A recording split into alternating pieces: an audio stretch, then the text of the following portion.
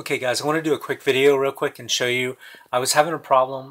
My Minecraft server, I had to, basically I couldn't connect to it anymore. I was getting an error message. It was this one right here. I'll blow it up big so you can see.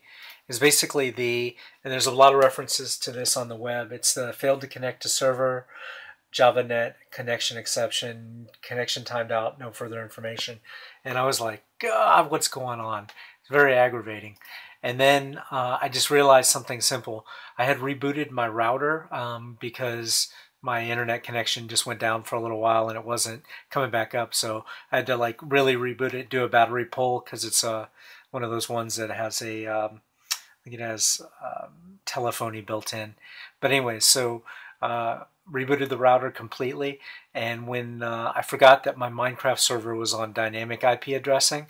It's not a problem because it stays on all the time, but in this case, what happened was when I tried to connect to this, I kept getting that error, and what I realized is that it was still pointing to the old IP address, which was .108, and this one, all I had to do was create a new one, which is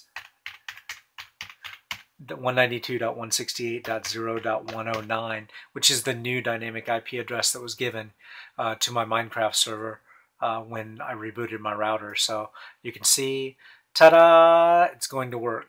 And so I will go ahead and connect, and I'll show you guys the good thing. And you can see I'm up and running. So anyways, if you get that same error, it could be something simple like that. Check that setting and make sure or just re-add your Minecraft server inside of your GUI. Okay? Any questions or concerns? Let me know. Thanks. Have a good day. By the way, please, if you like my videos, like and subscribe. Have a good day.